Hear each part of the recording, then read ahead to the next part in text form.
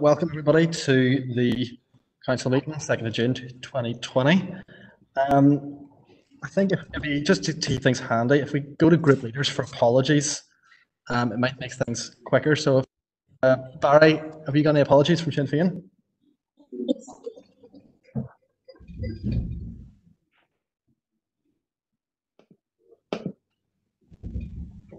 All right, at the end.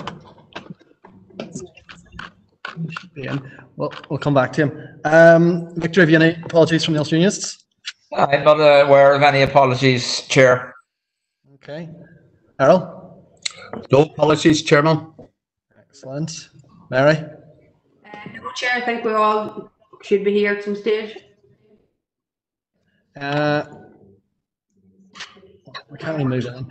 Independents, any noted apologies from any of the independents? No, none known. Okay, they're all in it, yeah? I think they are. Yeah. Okay.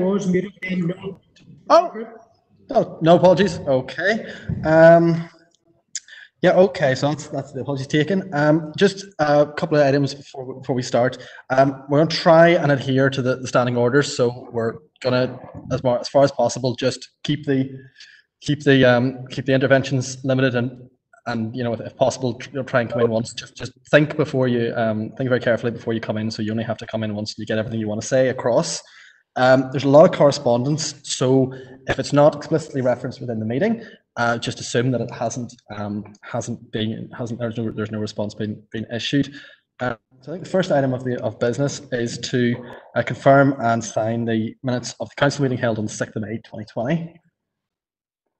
So if we go through that page by page, remember this is just for accuracy. So page 1, 2, 3. Audio is difficult from Stephen McCann. Can we?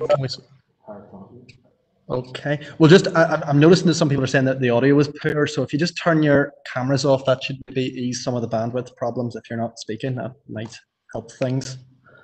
So there's a few wee cameras on there, Barry and Bert, and that's it. Yeah. So to say, if you can, okay. So if you can just turn your audio off or turn your video off, it'll just make it a lot handier for everybody, in terms of bandwidth. Councillor Thornton, are you looking in? Yeah.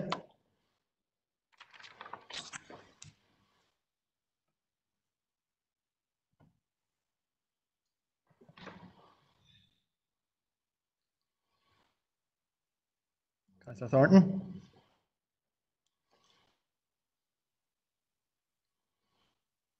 No. We'll maybe come back to him then if we can get him on the line. So we're on page 4, 5. Hands go up. Yeah. Thanks, Chair. It's Councillor Armstrong here.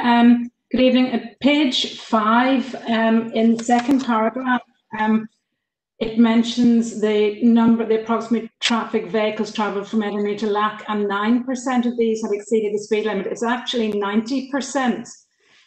Could we just have that corrected, please? That can be corrected. Yeah, absolutely. Yes. Yeah. I have actually Donald's looking in as well. Sorry. Well, firstly, our members consent that that's amended. Oh goodness. I'll take that as yes. Donald. Yeah, thank you, sir. It's in relation to item 6.3. It states that I'd stated that there was an increased number of bus services to Dublin, which I believe either I misspoke or someone misheard me, but there were 2 issues I raised. The first is that there was a proposal to increase the overall number of bus services, and then there was uncertainty over cross-border provision, including obviously buses to Dublin, in regard to whether it would be mandatory to wear face masks. And that was the issue I was looking at. So hence the correspondence, we went for it. It's a bit of an unfortunate Okay. Just, Donald, do you have your phone? Because sometimes that can make the feedback. I've lost him. Is that me? I've lost him.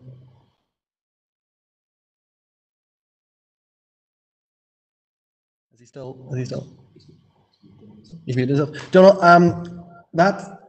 is there any proposal out of that there, or do we just note that?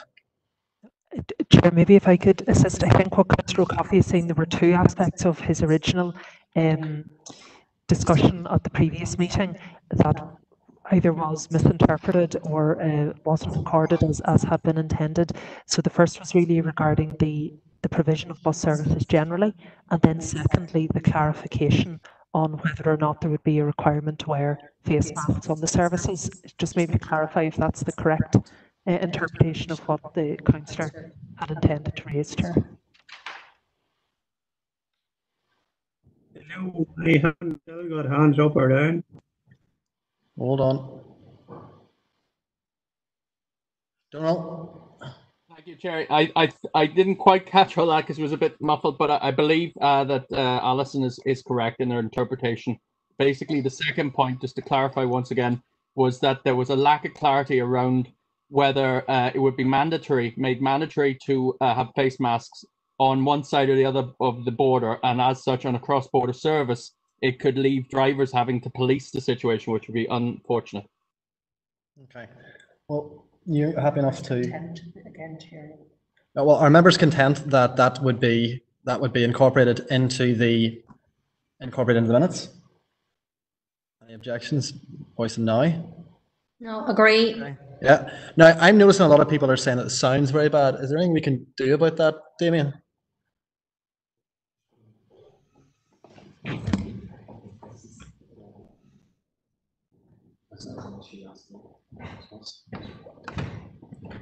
Yeah, we might have. Would it be an idea to maybe pause the meeting until we sort out some tech? Right. We're going to take a 5-minute recess to try and. Yeah. No, I agree, Stephen. We're going to take a 5-minute recess to try and sort out some of the sound issues, and we'll meet back in 1916. Okay. Right. Let's see. That was a good year. No. Propose that if required.